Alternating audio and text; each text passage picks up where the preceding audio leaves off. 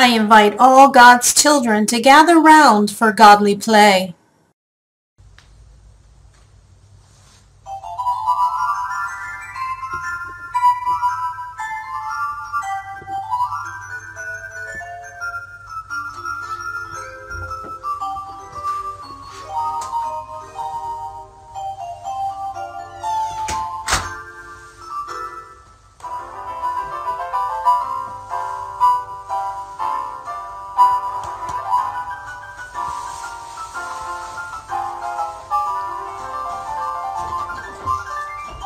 It's a beautiful day in the neighborhood, a beautiful day for a neighbor. Would you be mine? Could you be mine? It's a neighborly day in this beauty wood, a neighborly day for a beauty.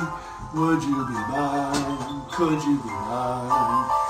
I have always wanted to have a neighbor just like you. I've always wanted to live in a neighborhood with you, so let's make the most of this beautiful day. While we're together, we might as well say, would you be mine? Could you be mine? Won't you be my neighbor? Won't you please? Won't you please? Please, won't you be my neighbor? Hello, neighbor. So nice to see you. So glad you could come this morning to our godly playtime.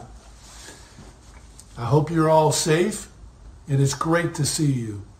So let's go to the godly playroom and listen to a story about how much God loves us. So I'll see you in just a second.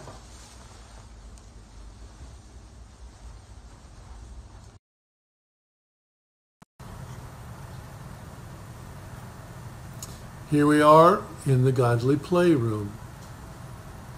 Let's begin with our greeting. I'll say, Christ is risen.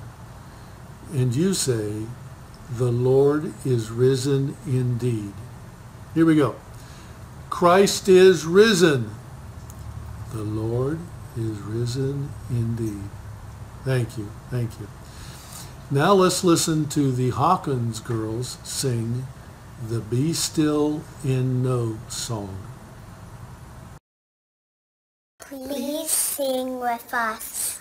Be still and know that I am God. Be still and know that I am God. Be still and know that I am God. All right, so here we are. Let's get ready to hear God's Word. Let's get ready to hear a story about how much God loves us. So this is the desert. So many things happen in the desert. The desert is a strange and wild place. At night it is very cold, but the day is burning hot. There's almost no water at all. The desert is always changing. The wind comes, and as it blows, it shapes and molds, so the desert is never the same. Once there was a man named Abram and a woman named Sarai. And they lived in the desert near the beautiful city of Haran. The one true God loved Abram and Sarai.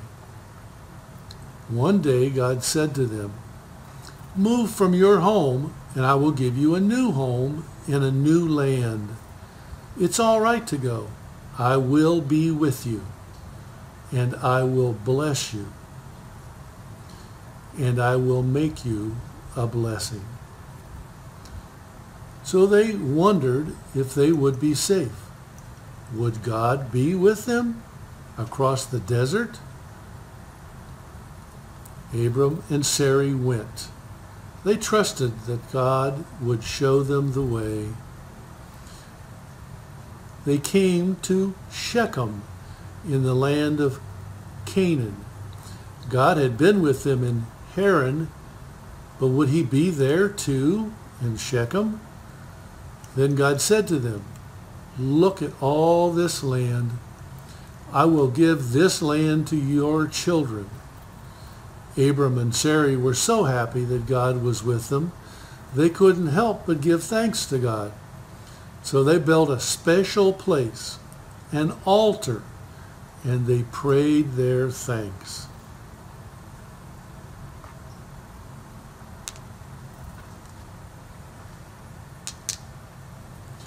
Then they moved on to a place near Bethel. And God was there too.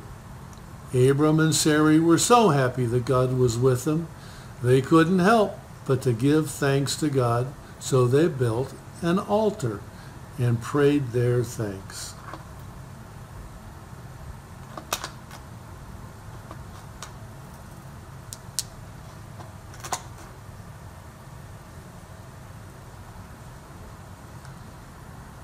Then there came a great famine, so there was not enough food to eat.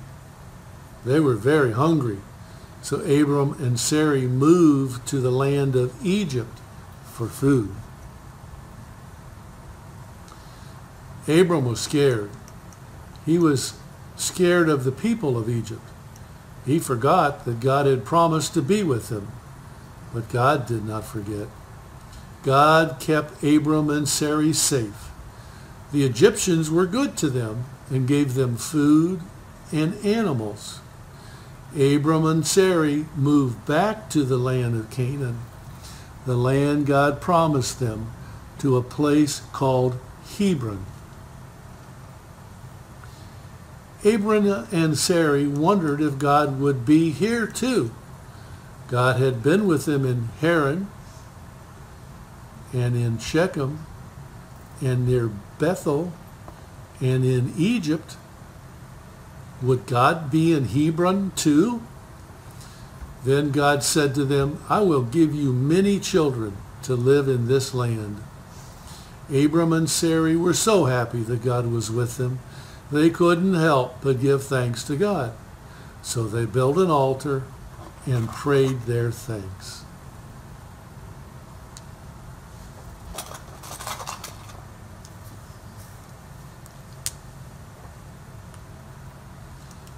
They gave thanks to the one true God who was with them.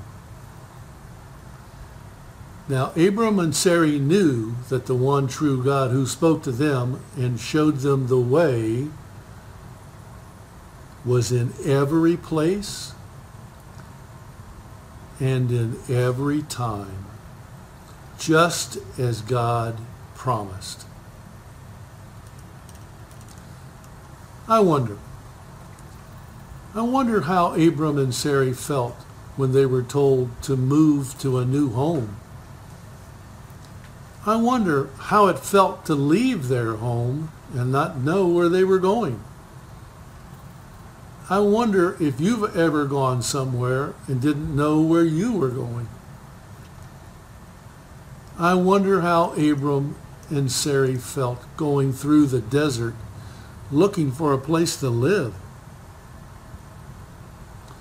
I wonder how they felt when God spoke to them in all of these places. I wonder how many places God can be. I wonder about a lot of things, don't you? It's okay to wonder about things and ask God to help you understand. It's such a good feeling to know God will be there with you, like he was with Abram and Sarai, isn't it? It's such a very good feeling.